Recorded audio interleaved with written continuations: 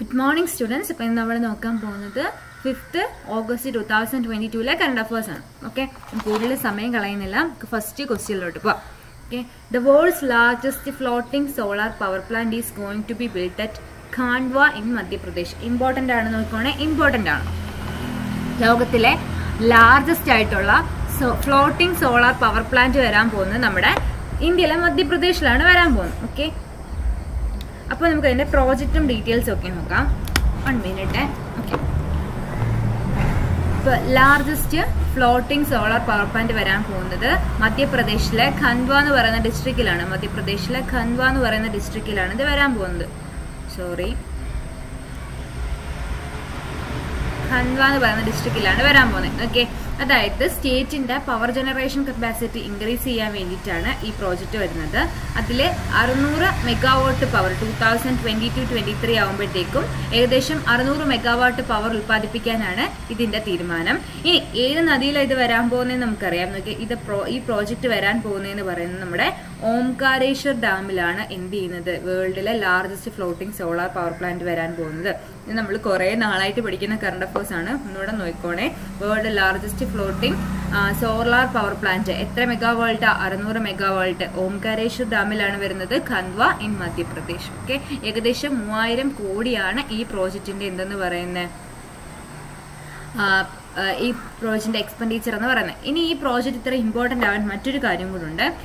ഈ പ്രോജക്റ്റോട് കൂടി ഖൻവയാണ് എന്തെന്ന് പറയുന്നത് only district in the state. അതായത് നമ്മുടെ ഒരു സ്റ്റേറ്റ് എടുക്കുകയാണെങ്കിൽ അവിടെ സോളാർ, ഹൈഡൽ, തെർമൽ, അതും ഏകദേശം 4000 മെഗാവോൾട്ട് പവർ പ്രൊഡ്യൂസ് ചെയ്യാൻ കഴിവുള്ള സോളാർ, ഹൈഡൽ, തെർമൽ, ഇത് മൂന്നും ഒരുമിച്ചുള്ള ഒരേ ഒരു ഡിസ്ട്രിക്ട് മാത്രമേ ഉള്ളൂ. അതേതാണ്? ഖൻവ ആണ്. ഖൻവയാണ് എന്തെന്ന് പറയുന്ന ഒരേ ഒരു സ്റ്റേറ്റ്. എന്താ അതിനകത്ത് പറഞ്ഞേക്കുന്നത്? 3 സോളാറും, ഹൈഡലും, തെർമലും ഉൾപ്പെടുത്തിയിരിക്കുന്ന മൂന്ന് കാര്യങ്ങൾ ഉൾപ്പെട്ടിട്ടുള്ള ഒരേ ഒരു ഡിസ്ട്രിക്റ്റ് ഉള്ളതെന്ന് പറയുന്നത് ഖൻവയാണ്. ഏകദേശം 4000 മെഗാവോൾട്ട് ആണ് ഈ ഡിസ്ട്രിക്റ്റിന് മാത്രം പവർ പ്രൊഡ്യൂസ് ചെയ്യാനുള്ള കഴിവെന്ന് പറയുന്നത്. ഓക്കെ, അപ്പോൾ ഇത്രയും മാത്രം ആലോചിക്കുക. വേൾഡിലെ largest floating solar power plant വരുന്നത് ഖാൻവ, മധ്യപ്രദേശ്, ഓംകാരേശ്വർ ഡാമിലാണ് എന്ത് ചെയ്യുന്നത്, ഇത് നിർമ്മിക്കാൻ ഉദ്ദേശിക്കുന്നത്. ഏകദേശം 3000 കോടിയാണ് ഇതിന്റെ എക്സ്പെൻഡിച്ചർ എന്ന് പറയുന്നത്. 600 മെഗാവോൾട്ട് ആണ് ഇതിന്റെ എനർജി പവർ എന്ന് പറയുന്നത്. ഖൻവ ഡിസ്ട്രിക്റ്റിന്റെ പ്രത്യേകത എന്ന് പറയുന്നത് സോളാർ, ഹൈഡൽ, തെർമൽ ഉൽപ്പാദിപ്പിക്കാൻ പറ്റുന്ന 4000 മെഗാവോൾട്ട് പവർ ഉൽപ്പാദിപ്പിക്കാൻ പറ്റുന്ന ഒരേ ഒരു ഡിസ്ട്രിക്റ്റ് ആണ് ഇതെന്ന് പറയുന്നത് ഖാൻവ എന്ന് പറയുന്നത്. ഓക്കെ, നമുക്ക് അടുത്തതിലോട്ട് പോകാം. CoinDCX announces to host Unfold 2022 a Web 3.0 event. കണ്ടോ, CoinDCX എന്ന് പറയുന്നത് ഇന്ത്യയുടെ ഒരു ക്രിപ്റ്റോ എക്സ്ചേഞ്ച് കമ്പനിയാണ്. അവരാണ് എന്ത് ചെയ്യുന്നത്, 26 ഓഗസ്റ്റ് മുതൽ 28 ഓഗസ്റ്റ് വരെ ബാംഗ്ലൂരിൽ അൺഫോൾഡ് 2022 വെബ് 3.0 ഇവന്റ് നടത്താൻ ഉദ്ദേശിക്കുന്നത്. ഓക്കെ, എന്താ ഈ അൺഫോൾഡ് 2022 എന്ന് വെച്ചാൽ, അതായത് ഈ സ്റ്റാർട്ടപ്പ് ഒക്കെ നടത്തുന്നവര്, ഡെവലപ്പേഴ്സ്, ഇൻവെസ്റ്റേഴ്സ്, പിന്നെന്താ ഇതൊക്കെ റെഗുലേറ്റ് ചെയ്യുന്ന ആൾക്കാരൊക്കെ അവരുടെ പുതിയ ഐഡിയാസും മറ്റും ഡിസ്കസ് ചെയ്യാൻ വേണ്ടിയിട്ടാണ് എന്ത് ചെയ്യുന്നത്, അൺഫോൾഡ് 2022 എന്ന് പറഞ്ഞിട്ട് ഒരു ഇവന്റ് നടത്തുന്നത്. അതുപോലെ ഇവര് ആ ഇവന്റിൽ വെച്ചിട്ട് കുറെ ആൾക്കാർക്ക് അവരുടെ പുതിയ ഐഡിയാസ് പ്രസന്റ് ചെയ്യാനും അതിൽ എക്കണോമിക്കലി സപ്പോർട്ട് ചെയ്യാനും വേണ്ടിയിട്ടുള്ള കാര്യങ്ങൾ ഒരുക്കുന്നുണ്ട്. അൺഫോൾഡ് 2022 ഹാക്തോണും അതുപോലെ ഒരു ഡെമോ ഡേയും ആണ് ഇവരെന്ത് ചെയ്യുന്നത്, ആഘോഷിക്കുന്നത്. ഓക്കെ ആണല്ലോ.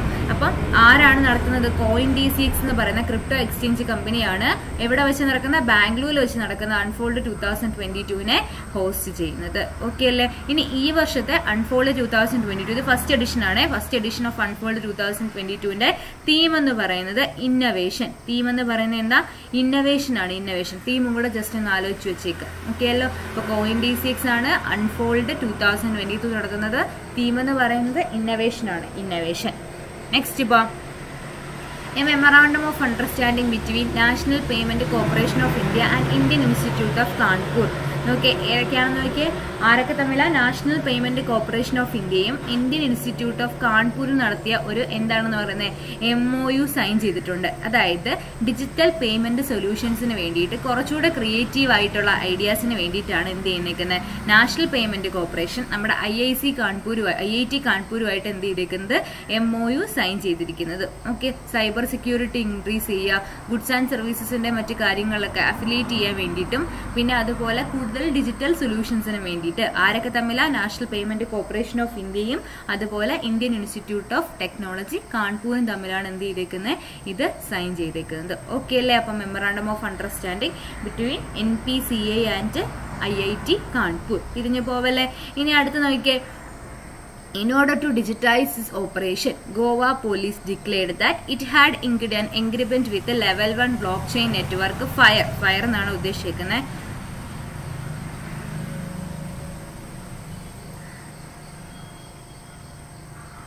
ഫയർ എന്നാണ് ഉദ്ദേശിച്ചത്. ഓക്കെ.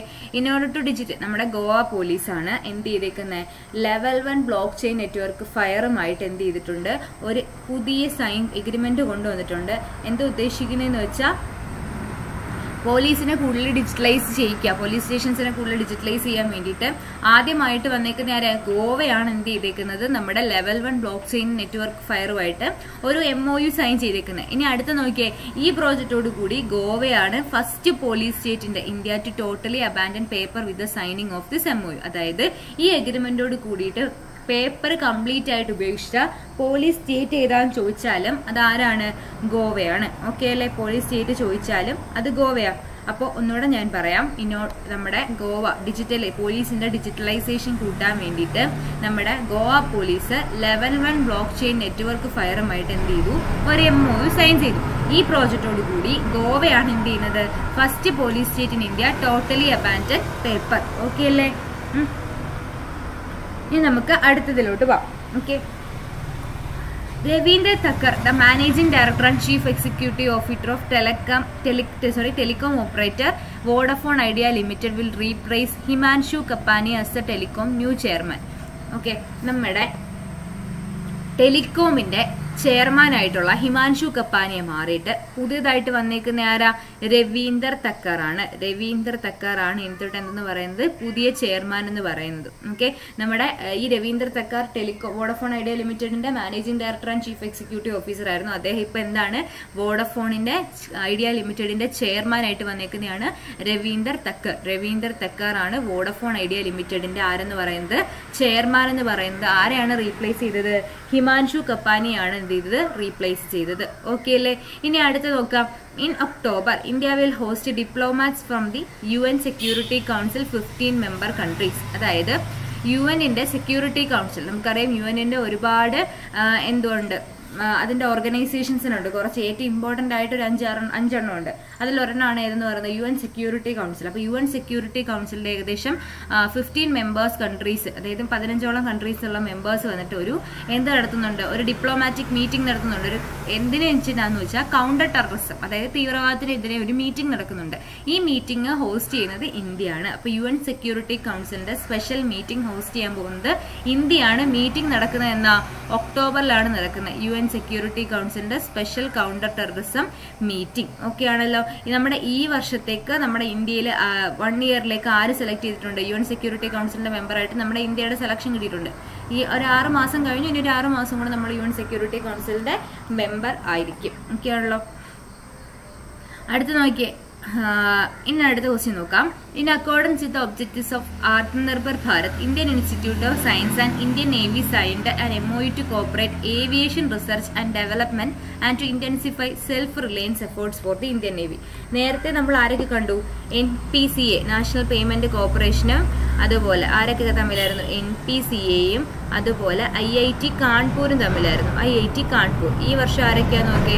IIT കാൺപൂരുമായിരുന്നു. ഇപ്രാവശ്യം ആത്മനിർഭർ ഭാരത്, അതായത് നമ്മുടെ ആത്മനിർഭർ ഭാരത് എന്ന് പറഞ്ഞ സ്കീം കംപ്ലീറ്റ് ചെയ്യാൻ വേണ്ടിയിട്ട് ഏതൊക്കെ തമ്മിലാ?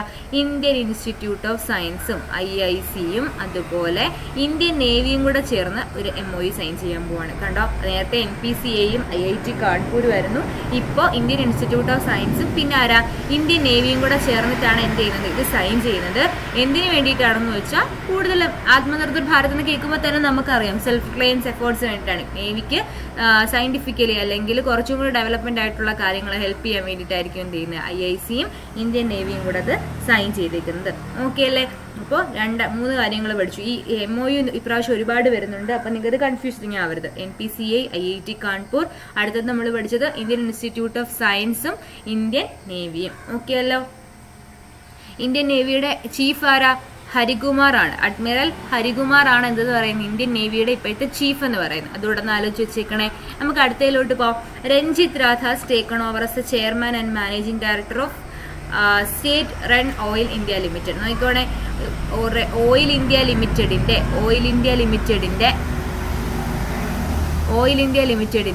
പുതിയ ചെയർമാൻ ആൻഡ് മാനേജിംഗ് ഡയറക്ടറായിട്ട് അപ്പോയിന്റ് ചെയ്തിരിക്കുന്നത് ആരെയാണ്? രഞ്ജിത്ത് രാത്തിനെയാണ്. എന്ത് ചെയ്യുന്നത്? ഓയിൽ ഇന്ത്യ ലിമിറ്റഡിന്റെ ചെയർമാൻ ആൻഡ് മാനേജിംഗ് ഡയറക്ടറായിട്ട് എന്ത് ചെയ്തേക്കുന്നത്? അപ്പോയിന്റ് ചെയ്തേക്കുന്നത്. ഓയിൽ ഇന്ത്യ ലിമിറ്റഡിന്റെ ഹെഡ്ക്വാർട്ടേഴ്സ് എന്ന് പറയുന്നത് ഏതാണ്?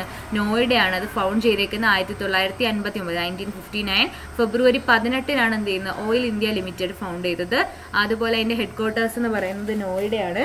ഓക്കെ, പുതിയ മാനേജിംഗ് ഡയറക്ടർ ആരാ? നമ്മുടെ രഞ്ജിത്ത് രാത്ത്. ഓക്കെ, സുശീൽ ചന്ദ്ര മിശ്രയാണ് അദ്ദേഹം റീപ്ലേസ് ചെയ്തത്. അപ്പൊ റീപ്ലേസ് ചെയ്ത ആളെ ഓർത്തില്ലെങ്കിലും ചിലർ ചോദിക്കാറുണ്ട്.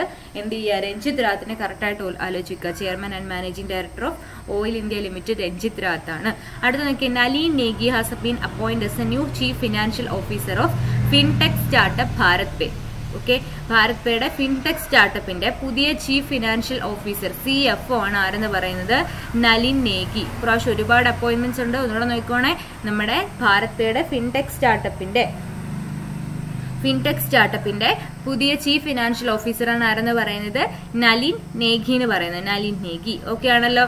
ഇനി നമ്മുടെ ഇൻ ഏപ്രിലിന്റെ കമ്പനിയുടെ പുതിയ ഒരു കാര്യം കൂടെ പറയാനുണ്ട്. എന്താ വെച്ചാൽ നമ്മുടെ ഭാരത് പേയുടെ വേറൊരു അപ്പോയിന്റ്മെന്റ് ഉണ്ടായിരുന്നു. ഞാൻ ജസ്റ്റ് പറഞ്ഞതേ ഉള്ളൂ. ഈ കഴിഞ്ഞ ഏപ്രിലിൽ ആരെ അപ്പോയിന്റ് ചെയ്തിട്ടുണ്ടായിരുന്നു?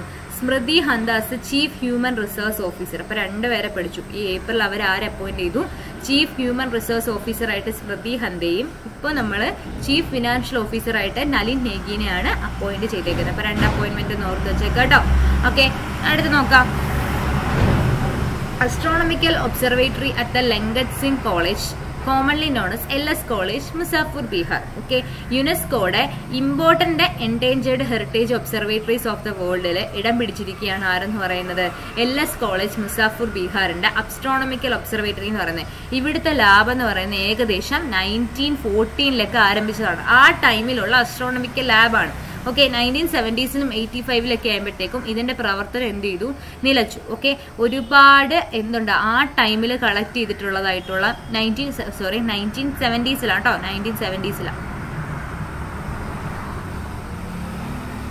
ഓക്കെ 1970s 1970s 85 ആയപ്പോഴത്തേക്കും എന്ത് ചെയ്തു? ഈ LS ലാബിന്റെ പ്രവർത്തനങ്ങളൊക്കെ നിലയ്ക്കുകയാണ് ചെയ്തത്. അപ്പോൾ ആ astronomical observatory in LS college എന്ത് ചെയ്യാൻ തീരുമാനിച്ചു?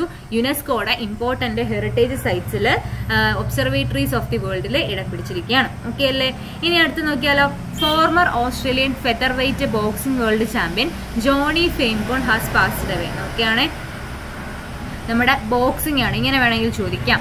ജോണി ഫെയിംകോൺ എന്ന് പറയുന്നത് ഏത് ഫീൽഡുമായിട്ട് ബന്ധപ്പെട്ടിരിക്കുകയാണ്? ബോക്സിംഗ്. ഓക്കെ, അല്ലെങ്കിൽ ഇദ്ദേഹം ഏത് രാജ്യക്കാരനാണ്? ഓസ്ട്രേലിയൻ ബോക്സിംഗ് വേൾഡ് ചാമ്പ്യൻഷിപ്പ് ആയിട്ടുള്ള ജോണി ഫെയിംകോൺ എന്ത് ചെയ്തു? അന്തരിച്ചു. ഇനി നമുക്ക് അടുത്ത് നോക്കാം. ഇന്ത്യൻ ആർമിയും US ആർമിയും കൂടെ ചേർന്ന് അവരുടെ 18th എഡിഷൻ ഓഫ് യുദ്ധാഭ്യാസം നമ്മൾ എപ്പോഴും പഠിക്കുന്ന യുദ്ധാഭ്യാസം ഏതൊക്കെ രണ്ട് കൺട്രീസ് തമ്മിലുള്ളതാ? ഇന്ത്യൻ ആർമി US ആർമിയും തമ്മിലുള്ളതാണ് എന്താ പറയുന്നത്? യുദ്ധാഭ്യാസം. ചില എക്സസൈസ് ഉണ്ട്. അത് നമ്മൾ കറക്റ്റ് രണ്ട് കൺട്രീസ് കുറെ നാളായിട്ട് നടന്നുകൊണ്ടിരിക്കുകയും ഈ എഡിഷൻ നിങ്ങൾ നോക്കുമ്പോൾ നിങ്ങൾക്ക് മനസ്സിലാവും 18th എഡിഷനാ. അപ്പോൾ ഈ യുദ്ധാഭ്യാസം എന്ന് പറയുന്ന ആരൊക്കെ തമ്മിലുള്ളതാ? ഇന്ത്യൻ ആർമി US ആർമി എന്ന് വെച്ച് നടത്തുന്നതാണ് 18th edition military exercise യുദ്ധാഭ്യാസം. October 14 മുതൽ 31 വരെ ഉത്തരാഖണ്ഡിലെ ഓളി എന്ന് പറഞ്ഞ സ്ഥലത്താണ് നടത്താൻ തീരുമാനിച്ചിരിക്കുന്നത്. ഓക്കെ ആണല്ലേ? കുഴപ്പമില്ലല്ലോ. അപ്പം Indian army US army will conduct 18th edition of long mega military exercise യുദ്ധാഭ്യാസം. എവിടെ നടത്താൻ തീരുമാനിച്ചിരിക്കുന്നത്? ഉത്തരാഖണ്ഡിലാണ് നടത്താൻ തീരുമാനിച്ചിരിക്കുന്നത്. നമുക്ക് അടുത്തതിലോട്ട് പോയാലോ. Amazon India has engaged with the railway of India. നോക്കിയ ഒരുപാട് അടുത്ത MOU വന്നേക്കോ. നമ്മളിന്ന് രണ്ടെണ്ണം പഠിച്ചു. ഇനി അടുത്ത് വന്നേക്കുന്നുണ്ടോ? ആമസോൺ ഇന്ത്യയും അതുപോലെ റെയിൽവേ ഓഫ് ഇന്ത്യയും കൂടെ ചേർന്ന് അവരുടെ ഡെലിവറി സർവീസസ് എന്ത് ചെയ്യാൻ വേണ്ടി ഇംപ്രൂവ് ചെയ്യാൻ വേണ്ടിയിട്ട് അവർ രണ്ടുപേരും കൂടെ പുതുതായിട്ട് എന്ത് ചെയ്തിട്ടുണ്ട്? ഒരു MOU സൈൻ ചെയ്തിട്ടുണ്ട്. ഓക്കെ, ഈ പാർട്ണർഷിപ്പ് വഴി ആമസോണിന് എന്ത് ചെയ്യാം 110 ഇന്റർ സിറ്റി റൂട്ട്സിലൂടെ തന്നെ അവരുടെ ട്രാൻസ്പോർട്ടിങ് നടത്താൻ പറ്റും. ഓക്കെ ആണല്ലോ. ഓക്കെ, അതായത് 2 ദിവസം കൊണ്ട് കസ്റ്റമറിന് പ്രോഡക്റ്റ് കിട്ടുന്ന രീതിക്കായിരിക്കും അവർ ഡെലിവറി നടത്തുക. 110 ഇന്റർ സിറ്റി റൂട്ടിലും കൂടെ എന്ത് ചെയ്യാം, റെയിൽവേ വഴി ആമസോണിന് ട്രാൻസ്പോർട്ട് നടത്താം. ഓക്കെ ആണല്ലോ. ഈ ആമസോണും ഇന്ത്യൻ റെയിൽവേയും കൂടെ വർക്ക് ചെയ്യാൻ തുടങ്ങിയത് 2019 മുതലാണ്. അപ്പൊ നോക്കി ആരൊക്കെ തമ്മിലാ, ആമസോണും റെയിൽവേ ഓഫ് ഇന്ത്യയും കൂടെ ചേർന്നിട്ട് എന്ത് നടത്താൻ തീരുമാനിച്ചു, delivery service in country. Okay ആണല്ലോ. ഓക്കെ, അടുത്ത നോക്കിയേ, international diary federation world diary summit. International diary ഫെഡറേഷന്റെ വേൾഡ് ഡയറി സമ്മിറ്റ് 2022 നടത്താൻ ഉദ്ദേശിക്കുന്നത് ന്യൂഡൽഹിയിലാണ്. ഓക്കെ, ഇതിന്റെ വെന്യൂ ആണ് നമുക്ക് പഠിക്കാനുള്ളത് ന്യൂഡൽഹി. ഓക്കെ, സെപ്റ്റംബർ 12 നമുക്ക് നടത്താൻ ഉദ്ദേശിക്കുന്നത്. ആ ടൈം ആകുമ്പോൾ ഇതിനെക്കുറിച്ച് കൂടുതൽ പഠിക്കാം.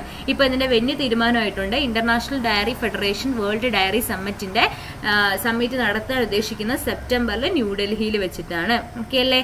അടുത്ത നോക്കാം, മെമ്മറാണ്ടം ഓഫ് അണ്ടർസ്റ്റാൻഡിംഗ്. അടുത്തൊരു MOU വന്നിട്ടുണ്ടോ? ഇന്ന് MOUന്റെ ഇഷ്ടം പോലെ MOUs പഠിക്കാറുണ്ട്, തിരിഞ്ഞു പോകരുത്. അടുത്തതൊക്കെ മെമ്മറാണ്ടം ഓഫ് അണ്ടർസ്റ്റാൻഡിംഗ്. ഇതിനകത്തെന്ന് വെച്ചാൽ emergency delivery of petroleum products, അതായത് ഇന്ത്യയിലും ബംഗ്ലാദേശ് ടെറിട്ടറിയിലുള്ള അങ്ങോട്ടും ഇങ്ങോട്ടും ഉള്ള എമർജൻസി ഡെലിവറി ഓഫ് പെട്രോളിയം പ്രോഡക്ട്സിനെ എന്ത് ചെയ്യാം, ഇംപ്രൂവ് ചെയ്യാൻ വേണ്ടിയിട്ട് Indian oil corporation ലിമിറ്റഡും Bangladeshi road and highway department in ഡാക്കയും കൂടെ ചേർന്നിട്ടാണ് MOU സൈൻ ചെയ്തിരിക്കുന്നത്. ആരൊക്കെ തമ്മിലാ, ഇന്ത്യൻ ഓയിൽ കോർപ്പറേഷനും അതുപോലെ Bangladesh roads and highways department in ഡാക്കയും കൂടെ ചേർന്നിട്ടാണ് എന്ത് സൈൻ ചെയ്തിരിക്കുന്നത്, ഒരു MOU സൈൻ ചെയ്തിരിക്കുന്നത് for the petroleum emergency delivery of petroleum products. Okay അല്ലേ.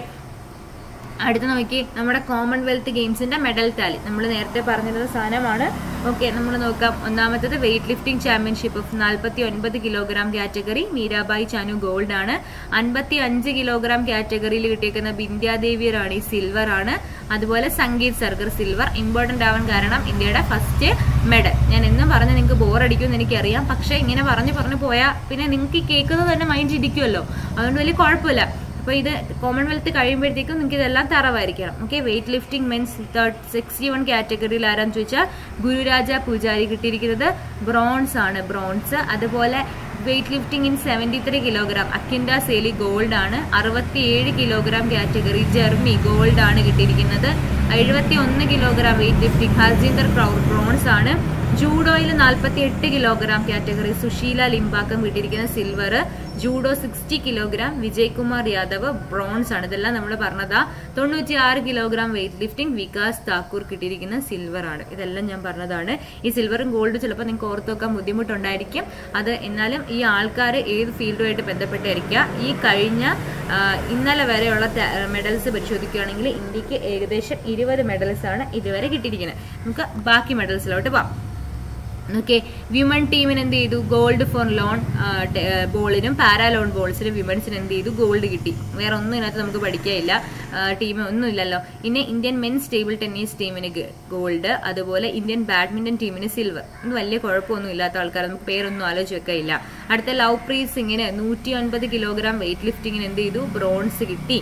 അതേപോലെ 109+ കിലോഗ്രാം കാറ്റഗറിയിൽ നമ്മുടെ ഇന്ത്യയുടെ ഗുർദീപ് സിംഗിന് എന്ത് കിട്ടി, ബ്രോൺസ് കിട്ടി. ഇപ്പൊ ലവ്പ്രീത് സിംഗ് വെയിറ്റ് ലിഫ്റ്റിംഗ് ആണ്, ഗുർദീപ് സിംഗ് വെയിറ്റ് ലിഫ്റ്റിംഗ് ആണ്.